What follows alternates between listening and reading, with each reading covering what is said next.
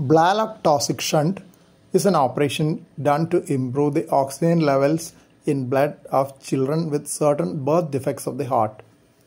Typical example is a condition known as tetralogy of Fallot with 4 defects.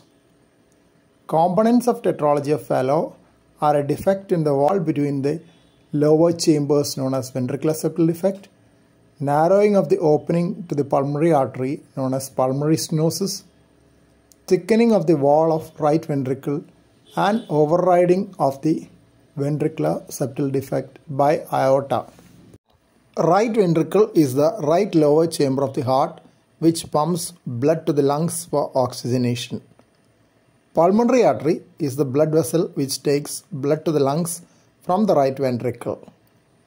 Aorta is the large blood vessel which carries oxygenated blood to the whole body from the left ventricle. Left ventricle is the lower left chamber of the heart. In tetralogy of Fallot and similar birth defects of the heart, blood flow to the lungs is reduced due to narrowing of the opening to the pulmonary artery.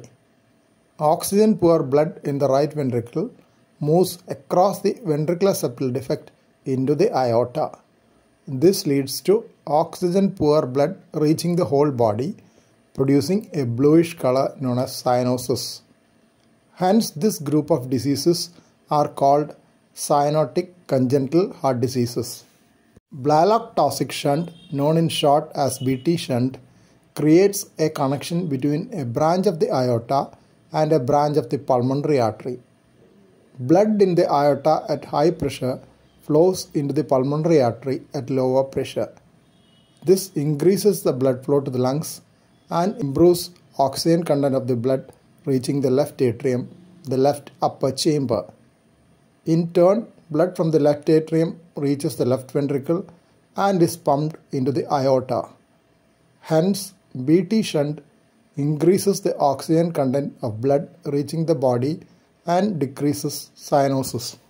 BT shunt is a temporary procedure for the small baby not fit for a major operation to totally correct the combination of birth defects in tetralogy of Fallot. When the baby is better, total correction is done by an open heart surgery. In selected cases, total correction can be done as the first procedure without going for a BT shunt in advanced centers. Hence, the number of BT shunts for tetralogy of Fallot has come down. Moreover, there are also other procedures which can be done using tubes passed through blood vessels which can produce the similar results. BT shunt may still be used for more complex birth defects which cannot be repaired fully in early childhood. In BT shunt, because the aorta at high pressure is connected to the pulmonary artery at low pressure, sometimes blood flow to the lungs can be much more than is needed. This can damage blood vessels of the lungs in the long run. Hence, modifications of the BT shunt known as modified BT shunt has been developed. In original BT shunt, a branch of the aorta known as subclavian artery which takes blood to the arm is used to take blood to the pulmonary artery. This can reduce the blood supply to the arm. In modified BT shunt, an extra tube known as a Gore-Tex graft is used to connect the subclavian artery to the pulmonary artery. This takes only a part of the blood going to the arm and hence the blood pressure in the lungs does not go very high. Moreover, the blood flow to the arm is also preserved to some extent. Classical BT shunt has been abandoned and only modified BT shunts are being done now.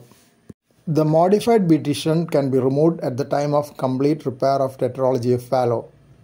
This prevents future problems due to potential decrease in blood supply to the arm and increased blood supply to the lungs. There is also a small risk of infection if the shunt remains there lifelong. Alternatively, the modified BT shunt can be occluded by a coil or device introduced through blood vessels under the guidance of X-ray imaging in a cardiac catheterization laboratory.